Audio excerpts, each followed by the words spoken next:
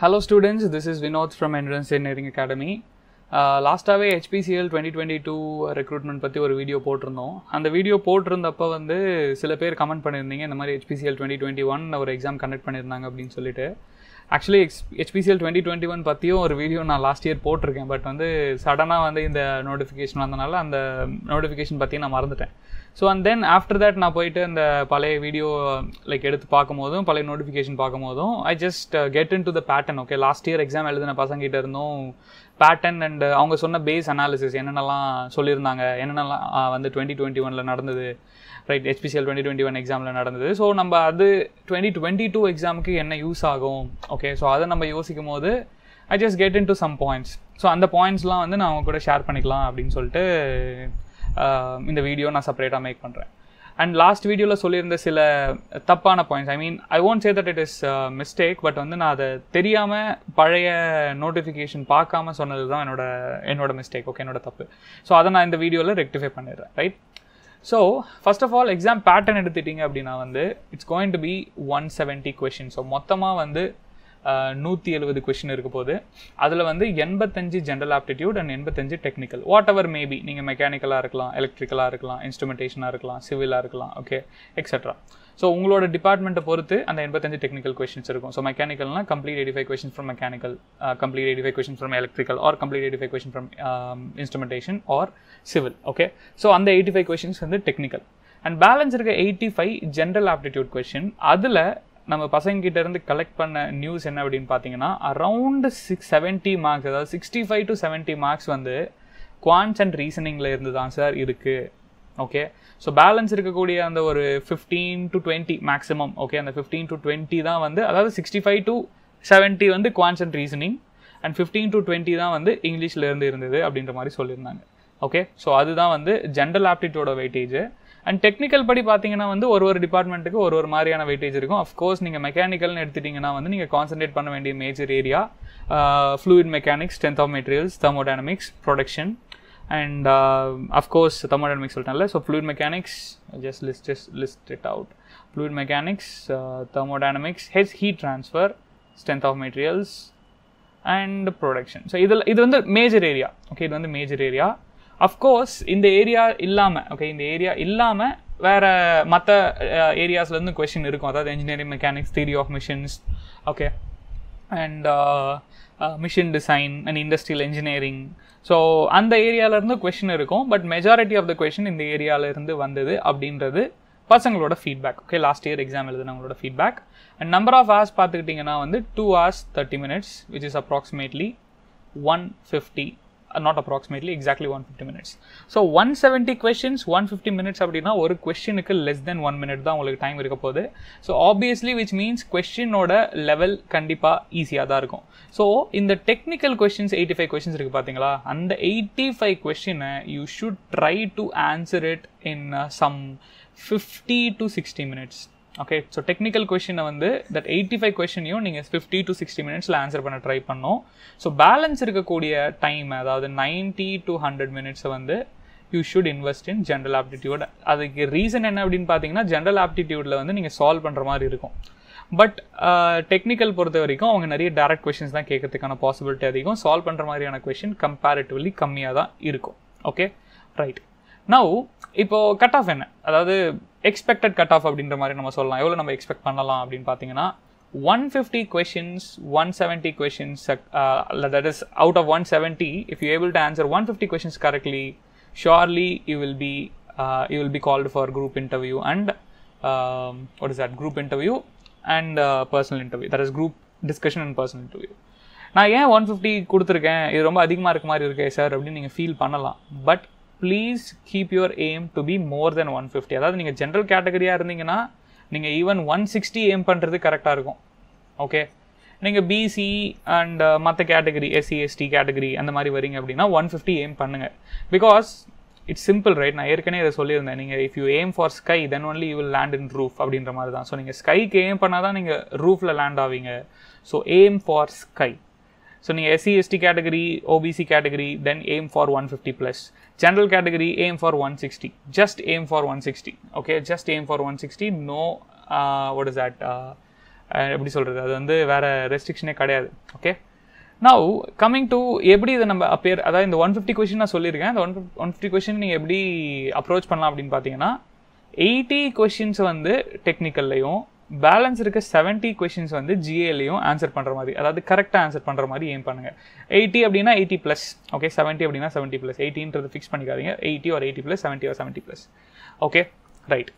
And now next exam level நான் already சொன்ன மாதிரி ஈஸியாக இருக்கும். கால்குலேட்டர் கிடையாது. நான் இந்த ஒரு மிஸ்டேக் பண்ணியிருந்தேன் லாஸ்ட் வீடியோவில் வந்து நெகட்டிவ் மார்க் இருக்கும் அப்படின்ற மாதிரி சொல்லியிருந்தேன். But there is no negative marking. So negative marking இல்லாதனால ஒரு அட்வான்டேஜ் என்ன அப்படின்னு பார்த்தீங்கன்னா கம்ப்ளீட் 170 கொஷின்ஸையும் நீங்கள் அட்டன் பண்ணுங்கள். ஓகே, பிகாஸ் நெகட்டிவ் மார்க் இல்லை. ஸோ சப்போஸ் இந்த 170 வந்து உங்களுக்கு 150 தான் தெரியுது, பேலன்ஸ் 20 தெரியல அப்படின்னாலும் அந்த கொஷினை நீங்கள் அட்டன் பண்ணுங்கள். பிகாஸ் அட்டன் பண்ணிங்கன்னா there is a possibility for getting the answer இன் ஃப்ளூக்கில் கிடைக்க பாசிபிலிட்டி இருக்குது. பட் கெஸ்ஸை முடிஞ்ச அளவுக்கு தவிர்த்துட்டு லாஜிக்கலாக கெஸ் பண்ண பாருங்கள். பேலன்ஸ் இருக்க 20 கொஷின்ஸை லாஜிக்கலாக கெஸ் பண்ணி ஆன்சர் பண்ண பாருங்கள். டேரெக்டாக வந்து ஒரு பிளைண்ட் கெஸ்ஸுக்கு எதுக்குமே போகாதீங்க. Okay, so all 170 questions attend பண்ண ட்ரை பண்ணுங்கள். அதில் 150 உங்களுக்கு தெரிஞ்சிருக்கு, 20 தெரியலனாலும் try to attend the 20 லாஜிக்கலாக guess பண்ண பாருங்கள். ரைட். ஸோ என்ன ப்ரிப்பேர் பண்ணோம், நான் ஆல்ரெடி சொன்ன மாதிரி இந்த GA is going to be crucial. And of course டெக்னிக்கலும் க்ரூஷியலாக தான் இருக்க போகுது. பட் டெக்னிக்கல் பொறுத்த வரைக்கும் என்ன அப்படின்னு பார்த்தீங்கன்னா நிறைய ஸ்டூடெண்ட்ஸால் ஒழுங்காக ஆன்சர் பண்ண முடியும். அதாவது நீங்கள் ஒரு கேட் ஆஸ்பிரண்ட், சிம்பிளாக சொல்லணும்னா நீங்கள் ஒரு கேட் ஆஸ்பிரண்ட்னா டெக்னிக்கலில் உங்களுக்கு பிரச்சனையே இருக்காது. அவுட் ஆஃப் 85 உங்களால் 80+ கண்டிப்பாக எடுக்க முடியும். If you are a gate aspirant கண்டிப்பாக உங்களால் 80+ எடுக்க முடியும். நீங்கள் கேட் ஆஸ்பிரண்ட், நீங்கள் கேட் சிலபஸ் ப்ரிப்பேர் பண்ணியிருந்தீங்க, ப்ராப்பராக கேட்டுக்கு படிச்சிருக்கீங்க, கான்செப்ட் கிளாரிட்டி இருக்குது அப்படின்னா கண்டிப்பாக 80+ எடுக்க முடியும். There is no doubt about it டெக்னிக்கலை பொறுத்த வரைக்கும்.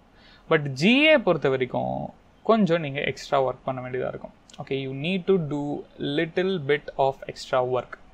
ஓகே, ஏன்னா வந்து உங்களுக்கு இருக்க போகிற 2.5 hours டைம், அதில் நான் ஆல்ரெடி சொன்ன மாதிரி 50 to 60 minutes நீங்கள் வந்து டெக்னிக்கல் போனாலும் பேலன்ஸ் இருக்கக்கூடிய 90 to 100 minutes ஜிஏக்கு நீங்கள் இன்வெஸ்ட் பண்ணாலும் ஜிஏல உங்களுக்கு தெரிய வேண்டியது சில ஷார்ட்கட்ஸ்லாம் கொஞ்சம் ப்ராப்பராக தெரிஞ்சிருக்கணும். பிகாஸ் கால்குலேட்டர் கிடையாது. ஸோ வித்தவுட் கால்குலேட்டர் இந்த எக்ஸாம் நீங்கள் அப்பியர் ஆக போகிறீங்க. ஸோ கால்குலேட்டர் இல்லாமல் நீங்கள் அப்பியர் ஆக போகிறீங்க அப்படின்னா வந்து you have to make sure that your solving skill, okay, அந்த குவான்டிடேட்டிவ் ஆப்டிடியூட், லாஜிக்கல் ரீசனிங்கோட சால்விங் ஸ்கில்லை வந்து நீங்கள் இம்ப்ரூவ் பண்ணணும் வித்தவுட் கால்குலேட்டர். ஸோ ஷார்ட்கட்ஸும் நீங்கள் லேர்ன் பண்ணணும், அட் த சேம் டைம் கான்செப்டை லேர்ன் பண்ணணும். ஸோ ரெண்டுமே அதில் இருக்கணும். And also you need to practice. பேசிக்காக நீங்கள் பார்த்தீங்கன்னா செல்ஃப் ஸ்டடிக்கு போகிறீங்க அப்படின்னா RS Agarwal, okay, go for RS Agarwal. And in addition ஷார்ட்கட்ஸும் நீங்கள் லேர்ன் பண்ணணும். Okay, so that is what self study. Online course போகிறீங்கன்னா we will try to cover everything whatever is required for you guys in GA course itself. அதாவது நம்மளோட online entrance engineering academy online general aptitude கோர்ஸ்லேயே வந்து almost எல்லாமே நம்ம cover பண்ணிவிடுவோம், including shortcuts. நீங்கள் பண்ண வேண்டியது என்ன அப்படின்னு பார்த்தீங்கன்னா கோர்ஸ் அட்டன் பண்ணிவிட்டு நீங்கள் அடிஷ்னலாக எவ்வளோ முடியுமோ அவ்வளோ எக்ஸ்ட்ரா ப்ராப்ளம்ஸ் வந்து சால்வ் பண்ணணும். ஓகே, ஸோ இது ஒரே ஒரு டாஸ்க் தான் வந்து if you go for online course. Okay, right. So and technical also, டெக்னிக்கல்லையும் உங்களுக்கு ஏதாவது ஹெல்ப் வேணும் அப்படின்னா HPCLக்காகவே நாங்கள் ஸ்பெஷலாக ஒரு 4 months கோர்ஸ் லான்ச் பண்ணியிருக்கோம். நீங்கள் அந்த கோர்ஸை வந்து you can just have a look at it. Okay, right. So நான் முன்னாடியே சொன்ன மாதிரி இந்த வாட் இஸ் தட் 85 இந்த 85 பிரிக்கிறதுல முடிஞ்ச அளவுக்கு எவ்வளோ ப்ரொடக்டிவாக இந்த 170 கொஷின்ஸ் உன்னால் ஆன்சர் பண்ண முடியும் அப்படின்றது மட்டும் நீங்கள் ட்ரை பண்ணுங்கள். ஸோ இருக்கிற 150 minutesல 150 கொஷின்ஸ் நீங்கள் எடுத்து கரெக்டாக ஆன்சர் பண்ணுறீங்க அப்படின்னாலும் உங்களுக்கு ஒரு நிமிஷத்துக்கு ஒரு கொஷின் தான் இருக்கும். ஸோ உங்களோட time will be like time is like a gold for you. Okay, so ஒரு நிமிஷமும் உங்களுக்கு தங்கம் தான். ஓகே, ஸோ நீங்கள் அதை எப்படி யூஸ் பண்ணுறீங்க அப்படின்றது தான் வந்து இந்த எக்ஸாமோட இந்த எக்ஸாமோட இம்பார்ட்டன்ஸே. நான் சொன்ன மாதிரி 80 கொஷின்ஸ் டெக்னிக்கலில் நிறைய பேரால் எடுக்க முடியும் நீங்கள் கேட் சிலபஸ் ஒழுங்காக கவர் பண்ணியிருந்தீங்க அப்படின்னா. பட் எடுக்க போகிற இந்த 70 கொஷின்ஸ் கண்டிப்பாக சேலஞ்சிங்காக இருக்கும். ஸோ அந்த சேலஞ்சிங் பார்ட்டை நீங்கள் இப்போவே அட்ரஸ் பண்ணிவிடுங்க. ரைட், ஃபைனலாக வந்து காமன் கொஷின் சில பேர் கேட்டிருந்தாங்க, diploma plus BTech எலிஜிபிளா, final year students எலிஜிபிளா அப்படின்னு சொல்லிட்டு. சரி, டிப்ளமா ப்ளஸ் பிடெக் இனிஷியலாக எனக்கும் ஐடியா இல்லை எலிஜிபிளா இல்லையா அப்படின்னு சொல்லிட்டு. ஸோ நம்மளோட ஸ்டூடெண்ட்டே ஒருத்தர் வந்து கேட்டிருந்தாரு. ஸோ நான் அவருக்கு வந்து இந்த careers@hpcl.inக்கு வந்து மெயில் பண்ண சொல்லியிருந்தேன். அவர் மெயில் பண்ணார் அண்ட் தே ரிப்ளைட், அவங்க ரிப்ளை பண்ணாங்க. அந்த ரிப்ளை மெயில் வந்து எனக்கு ஃபார்வர்ட் பண்ணியிருந்தாரு. ஓகே, ஸோ இந்த மாதிரி ரிப்ளை பண்ணியிருக்காங்க சார் அப்படின்னு சொல்லிட்டு. அவங்க என்ன ரிப்ளை பண்ணியிருந்தாங்க அப்படின்னா வந்து நீங்கள் டிப்ளமா படிச்சிருக்கலாம், இஷ்யூ இல்லை, நீங்கள் பிடெக் கம்ப்ளீட் பண்ணியிருக்கணும். பிடெக் கம்ப்ளீட் பண்ணியிருந்தீங்கனாலே போதும், அதாவது பிடெக் கம்ப்ளீட் பண்ணியிருந்தாலே போதும். டிப்ளமா நீங்கள் கவர் பண்ணியிருக்கீங்க, டிப்ளமா முடிச்சிருக்கீங்கன்னா அதை நீங்கள் அடிஷனல் குவாலிஃபிகேஷனில் மென்ஷன் பண்ணிக்கோங்க அப்படின்ற மாதிரி சொல்லியிருந்தாங்க. Which means diploma plus BTech is eligible. Final year students எலிஜிபிளாக இல்லையா? இது again it's a question mark. Because இப்போது ஏன்னா இந்த கோவிடுக்கு அப்புறமா வந்து ஒரு எக்ஸாம் வந்து லைக் டேட்ஸ் எல்லாமே மாறி மாறி நடக்குது. சில பேர் வந்து 2022 பாஸ்ட் அவுட்டே லேட்டாக பாஸ்ட் அவுட் ஆயிருப்பாங்க. அண்ட் அன்டில் 2022 நீங்கள் பாஸ்ட் அவுட் அப்படின்னா வந்து உங்களுக்கு இஷ்யூவே இருக்காது. ஓகே, 2022 அதாவது நீங்கள் already passed out ஆகிட்டீங்க. Okay, already passed out ஆகிட்டீங்க அப்படின்னா உங்களுக்கு இஷ்யூவே இருக்காது. பட் இப்போது நீங்கள் இன்னும் பாஸ்ட் அவுட் ஆகலை, எக்ஸாம் படிச்சுட்டு இருக்கீங்க, அந்த மாதிரி இருக்குது அப்படின்னா வந்து அகெயின் நான் உங்ககிட்ட சொல்லக்கூடிய ஒரே ஒரு கொஸ்டின், ஒரே ஒரு ரெக்வெஸ்ட் என்ன அப்படின்னா, careers@hpcl.inல நீங்கள் எந்த மந்த் பாஸ்ட் அவுட் ஆக போகிறீங்க அப்படின்றத மென்ஷன் பண்ணி ஒரு மெயில் போடுங்க. கண்டிப்பாக அவங்ககிட்ட ரிப்ளை வரும். Because it's from my experience I'm saying. நம்மளோட ஸ்டூடெண்ட் ஒருத்தரே வந்து மெயில் பண்ணியிருந்தாரு, அவங்களுக்கு ரிப்ளை பண்ணியிருந்தாங்க. அதை பேஸ் பண்ணி தான் வந்து நான் சொல்கிறேன் டிப்ளமோ ப்ளஸ் பிடெக் வந்து எலிஜிபிள்னு சொல்லிட்டு. சப்போஸ் உங்களோட query நீங்கள் மெயில் போட்டு உங்களுக்கு அந்த queryலேருந்து ஆன்சர் கிடச்சிருச்சு அப்படின்னா இந்த வீடியோ கீழே கமெண்ட் பண்ணுங்கள். அதை வந்து நான் பின் பண்ணுறேன் ஸோ தட் மற்ற ஸ்டூடெண்ட்ஸும் தெரிஞ்சுப்பாங்க.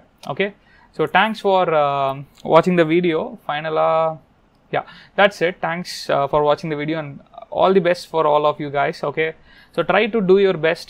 Okay, உங்களோட பெஸ்ட் நீங்கள் கொடுத்துட்டீங்க அப்படின்னா அதுக்கப்புறம் நீங்கள் அதை பற்றி யோசிக்கணும்னு அவசியம் இல்லை. Okay, thank you.